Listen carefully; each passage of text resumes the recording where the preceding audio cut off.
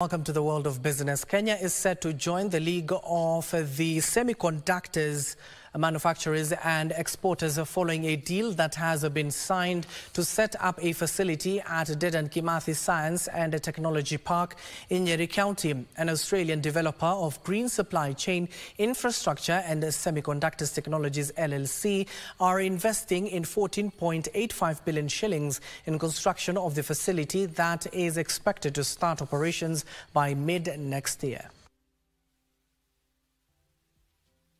A deal has been signed for investment of 54 billion shillings in the construction and development of semiconductors and microchips in Africa over the next 6 years.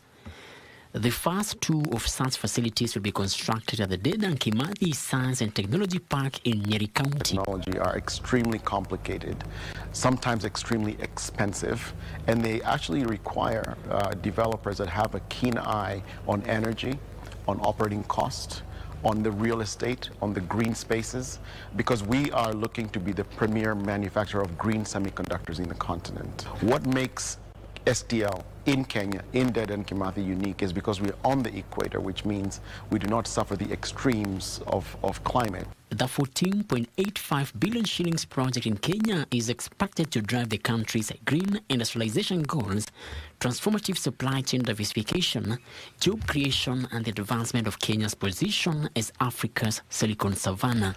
The total value of that is about $400 million in debt and equity over the next 10 years. One of the things that sets Ivu apart from other developers and financiers of real estate assets, specifically industrial, is that environmental sustainability is at the core of what we do. And so we've committed by 2040 to have net zero emissions, operational emissions, and I'm talking about scope 2 and scope 3, indirect and direct emissions by 2040. Continuing CTI's mission to not only promote workforce development, but also demystify science and empower Africans.